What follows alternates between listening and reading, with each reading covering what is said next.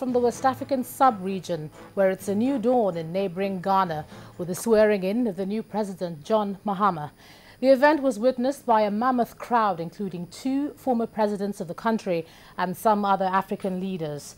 Our team, led by our Africa Affairs correspondent, Benga Ashiru, has been monitoring developments in that country.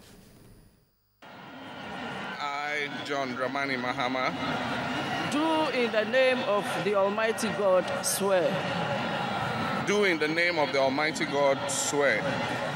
John Dramani Mahama taking oath of office as new president of Ghana. Citizens and friends of the country all watch in admiration. Presidents from other African countries are not left out of the ceremony, with traditional dancers on hand to add color to the occasion.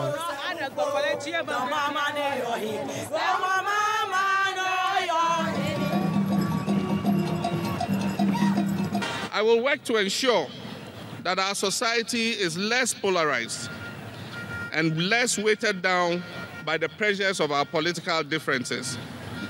I will work to ensure that Ghana is a place where all our citizens, regardless of their religious faith, their ethnicity, or their political affiliation, will have the opportunities available to them to reach their full potential.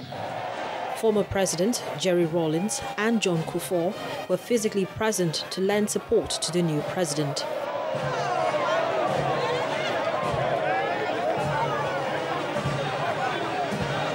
Ghana's main opposition party, the New Patriotic Party, is not amused by the day's events as it boycotted the ceremonies.